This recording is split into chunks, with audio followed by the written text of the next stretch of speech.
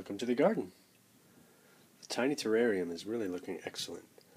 You can see I have it in a very specific location, blocked by the median here on this window, so that it does get a little bit of morning light, but then it gets a really long break in the middle of the day and then a little bit of evening light.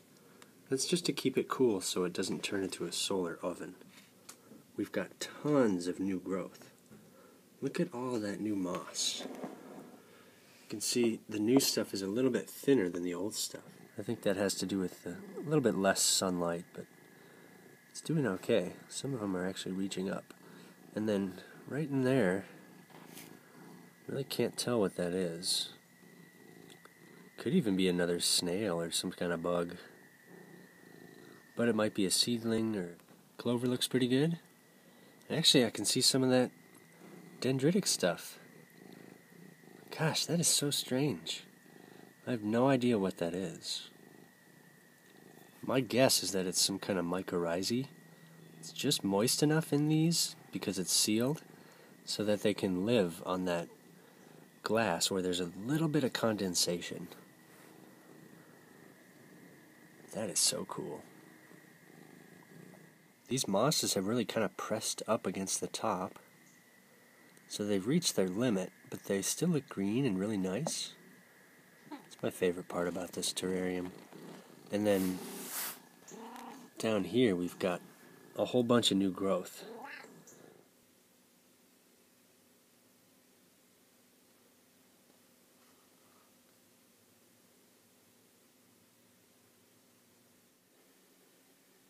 Look at all that beautiful moss.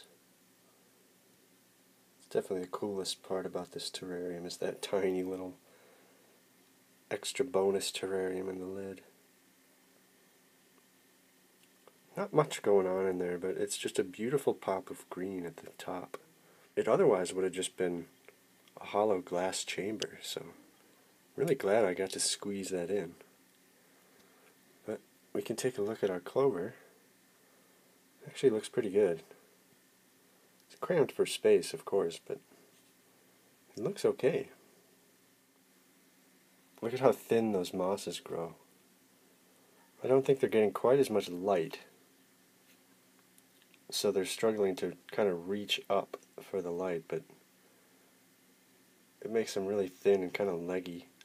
But there's a nice clover leaf in there. Looks really good. Tons of new growth on the moss. You can really see the difference of the new and the old.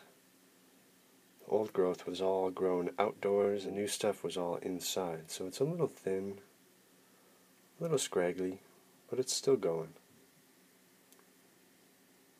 So I'm pretty happy with how this turned out.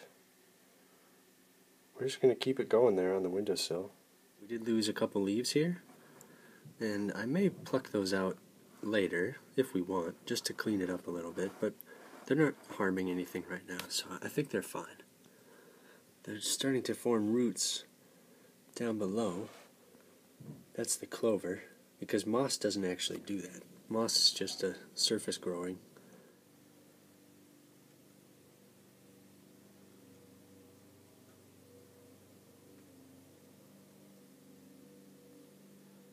Looks excellent.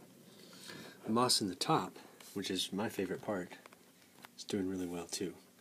It's not growing because there's really no space, but it's maintained its green color and it looks really healthy. So I think we've successfully trapped a little bit of a microcosm in the cap here. It's going really well, so I'm just going to keep it in its location. We haven't opened it, we haven't watered it, so it looks to be doing really well. So I hope you stay tuned and see if this looks as good in the next couple months. Thank you so much for watching, and I hope to see you next time.